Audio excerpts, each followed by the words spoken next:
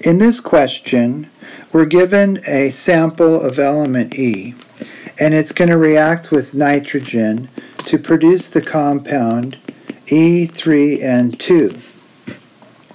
We know that we're given 35.3 grams of our element E, and we end up with 43.5 grams of our compound E3N2.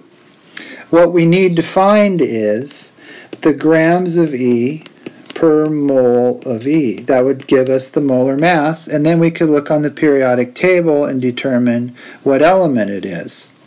So the first thing we're going to do is we're going to find the mass of nitrogen that reacted. And you'll see on the left, you'll see N2. That's the same amount of nitrogen as is in our compound.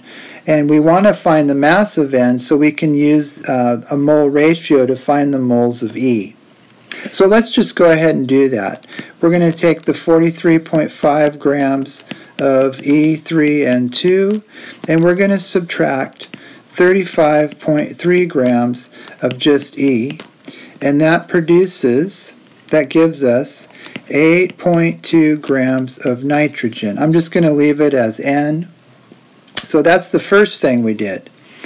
The second thing we're going to do is we're going to find the moles of our element E.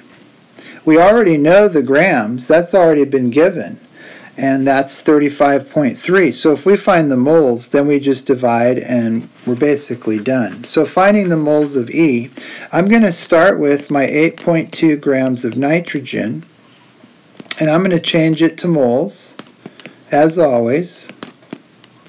And what this is going to allow me to do, now I can use my mole ratio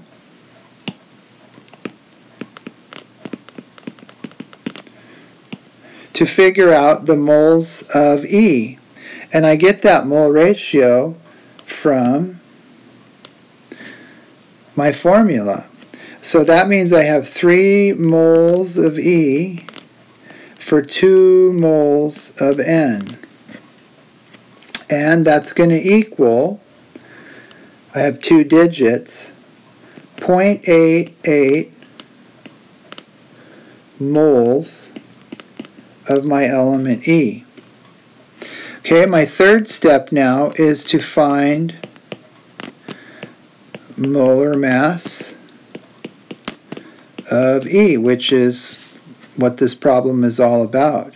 So I'm going to take my original 35.3 grams of E, that was what was given, and I'm going to divide by the moles that I just came up with, 0.88 moles of E. When we divide, we get 40.1 grams per mole. If you look on the periodic table, you're going to see that that is calcium. So I didn't ask for this, but the formula of this particular, the real formula would be Ca3N2. That would be the formula of my unknown compound.